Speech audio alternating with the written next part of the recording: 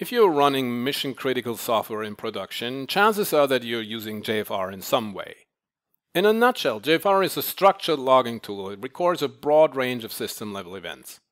There is some overlap with profiling because JFR can record CPU samples, memory samples, and information on waiting and blocking states of threads.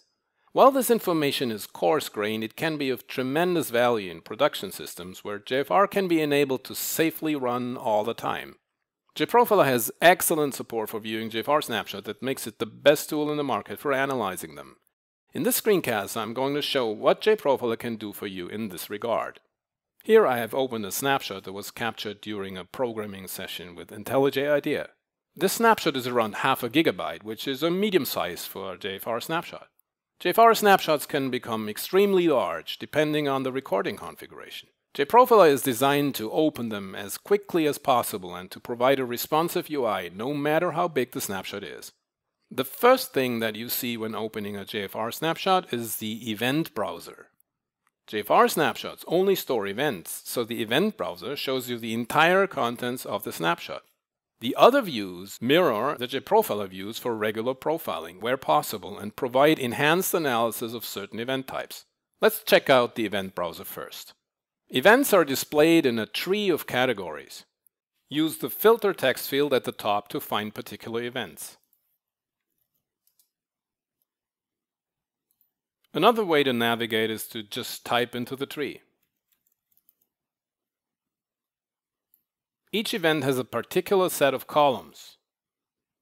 If you select multiple event types, the common set of columns will be displayed. Both file read and socket read have a bytes read column. The scale of columns that show durations, memory, or frequencies are adjustable in the View Settings dialog.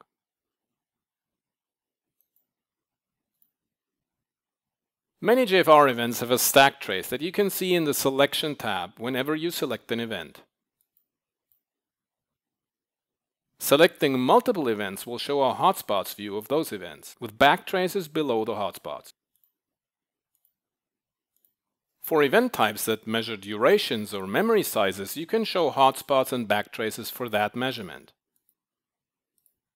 Now you can see the memory allocated in the hotspot rather than the event count for each hotspot.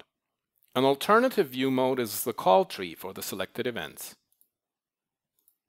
In this call tree there are truncated traces, where the top of the call stack is missing. This happens frequently for JFR recordings and is the reason why the hotspot views often have a better quality than the call tree views for JFR snapshots. The footer of the table shows the total displayed event count. As you can see, the number 10,000 is different from the number 64,330 in the tree of the event types. This is because JProfiler only shows the first 10,000 events in the table to avoid overloading the UI. These 10,000 events are immediately available without JProfiler having to rescan the entire snapshot. For any kind of filter or analysis, JProfiler will take all events into consideration. For example, the Hotspots view next to the Selection tab will calculate the hotspots for all events.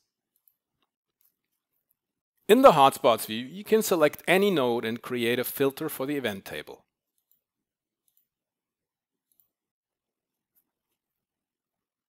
A filter tag label will be added at the top of the event table. Any analysis view will show the filtered events, but exclude the filter that was set in the view itself. That is done so you can see which events were selected there.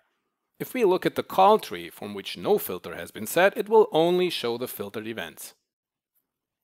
The timeline analysis view is available for all event types because every event has a start time. By selecting a time range, you add a filter. Now you see two filters combined.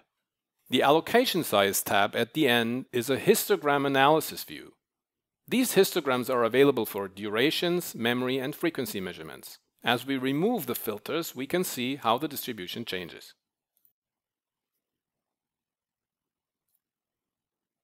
You can add a filter by selecting a range here as well. Filtering is also possible in the event table with a filter selector at the top.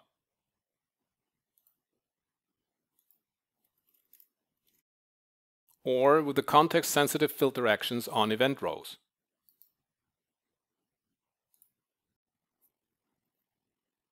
Moving on to the other view sections, the next section contains telemetries that are similar to the system telemetries in a regular profiling session, just calculated from JFR events. Here we see that the total recording duration was around 7 hours. In the memory section, the live objects view shows classes and instance counts after garbage collections. This data is available if the JDK object count event type has been enabled. The difference column shows the difference between the last and the first such event in the snapshot. The recorded objects view shows instances that were allocated during the recording. Hotspot and call tree analysis on a per class level are available as well. The CPU section contains call tree, hotspot, and call graph, with all features that are available for regular profiling sessions. The threads section retains the thread history view that shows threads with their operational states and stack traces and tooltips. Also, there is the thread dumps view that shows any thread dumps that are available in the JFR snapshot.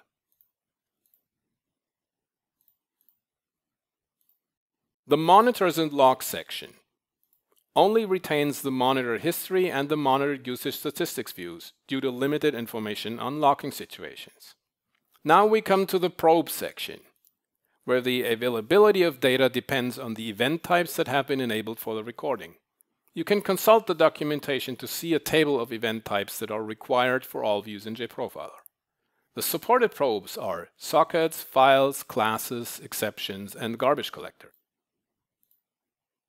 The added benefit of these probes compared to the event browser is that they combine different event types to create an analysis of a subsystem of the JVM. As far as possible, they correspond to the equivalent probes for regular profiling sessions. On the one hand, JProfiler makes its powerful views available for JFR analysis. On the other hand, it contributes a fully featured JFR-specific event browser. Together, this makes JProfiler an excellent JFR viewer with a unique set of features.